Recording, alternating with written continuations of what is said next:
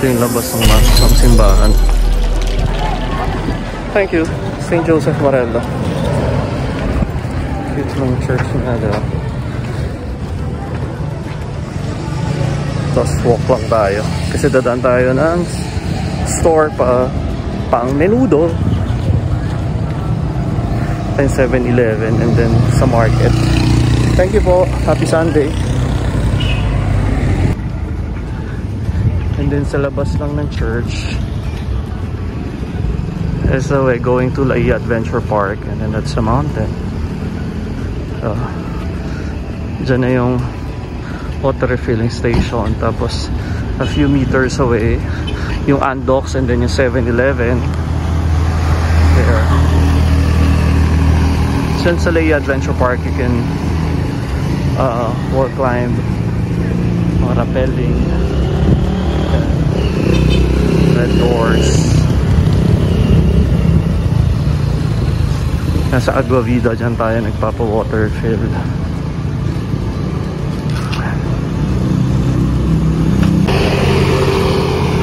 Kaya kung ganun lang naman walking distance yung house mo, talagang me, I'd rather walk. And there's Andox sa left. Tapos yun yung 7-Eleven. Yun lang kanina, sobrang init kasi papunta dito. Pero okay pa rin. Ngayon kulimlim na, diba? Cloudy. Yan yung Sinsay. Sarap yung kanilang Batangas yung goto na tikman na natin. Yung lomi hindi pa.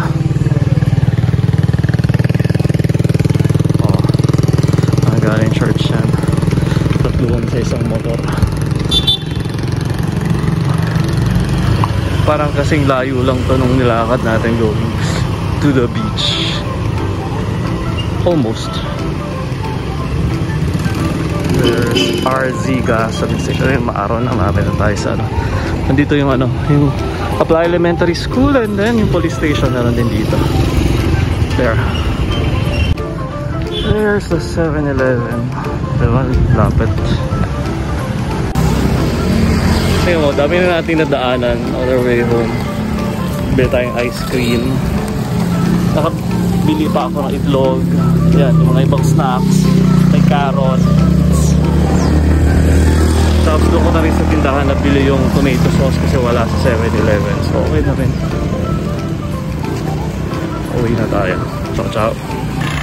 Sino naman hindi maaliw na maglakad dito, ganda ng view mo, tapos hindi pa polluted, wala pang traffic. Mainit lang pero kahit saan naman may init talaga. Nandun na yung bridge, before the bridge bababa na, doon na yung pueblo. For years Pueblo de la Iya, turn right. Ciao! ASAL Adventure! Happy Sunday! Since it's a Sunday, galing tayong market. We're back. So, na-prepare ko na yung luluto natin. Itong ating for Menudo. Gonna deliver yung pork and then hot dog. And then, I got one carrot and then potatoes natin. Tapos, of course, yung ating tomato sauce, garlic. So, prepare ko muna yung ating meat. Chop na natin. Less than a kilo na to. Siguro mga 1/4. More than 1/4. Tanggalin natin ng konti yung taba para pang-sangkot sa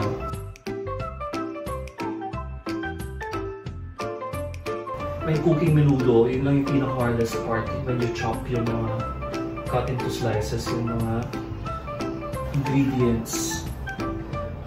Or kasi kinakat siya ng cubes. Pero okay na itong ganito. Yun yung natrabaho. But then, after mo namang maluto, yun na yung sarap. Kailangan lang matyaga ka. So, kaya karaniwan, pag may special occasion siyang niluluto. Kasi you will really need to spend time cooking this.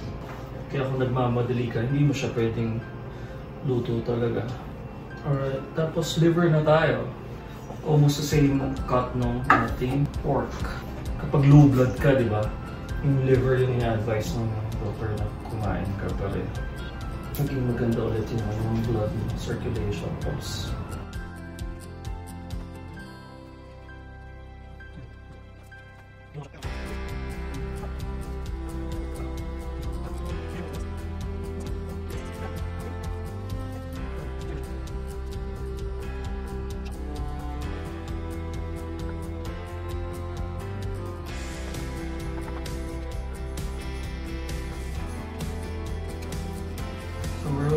we're done cutting. Iisip ko kung lalagyan ng cheese.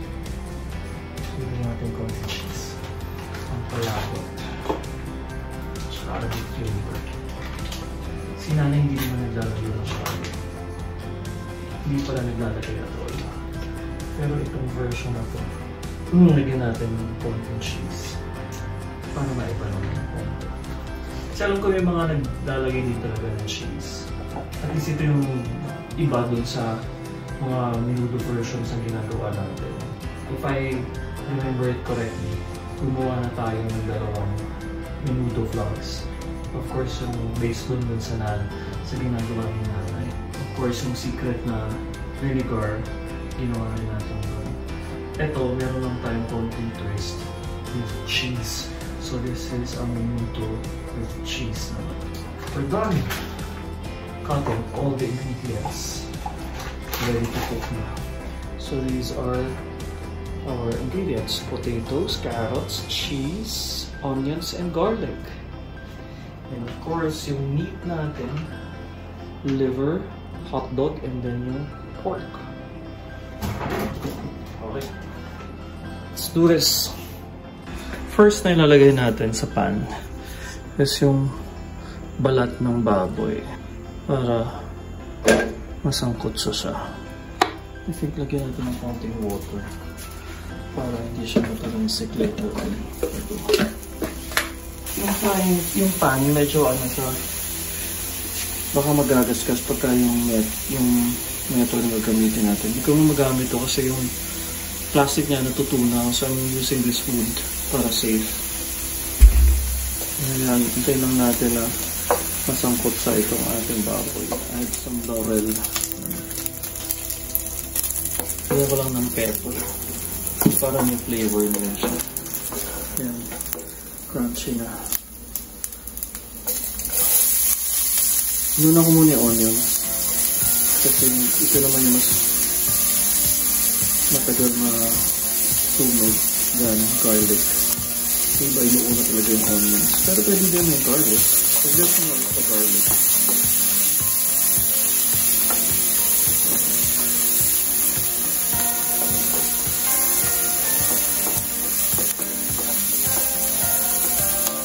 Sarap magluto dito sa kitchen ni Diana Alvarez. Dito sa Carilis Little House. Kaya sisipagin talaga kayo magluto pag nandito. After nyo mag-beach. Then luto na kayo. Let's put on the pork. Mamaya na yung other veggies.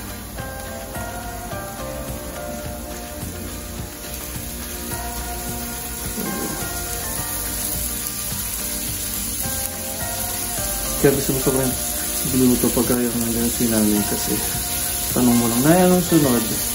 Yung na isa sa alang after nito rin. So, syempre kahit paano, kailangan din natin matutunan na doing it on our own.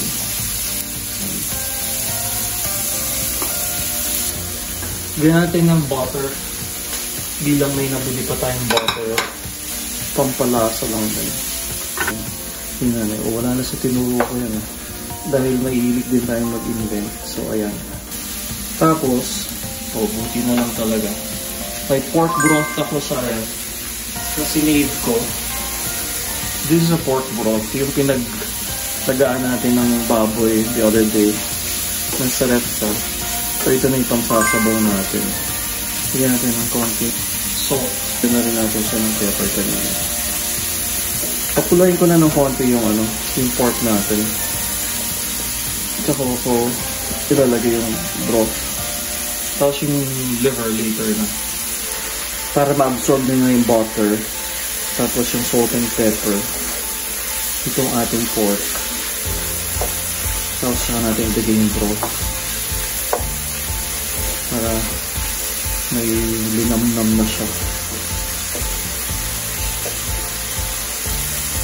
Yummy! Lagyan natin itong broth. And then, ayan lang natin siyang mag-boil. Let's check kung medyo malambot na. Para we can add na yung other ingredient. May konti pa. Lagyan lang natin. Para malambot yung pork. Tikman lang natin. Kung ano yung lasa niya. Before yung tomato sauce later. May other flavor na na-add yung water. Sarap. Let's check. Ayan. Iwanan din natin medyo crunchy pa yung ating potatoes and carrots. Para may bite. Tapos let's add now yung ating tomato sauce. Siyempre hindi naman paid add to ng ating tomato sauce kaso yun yung ginagamit natin na.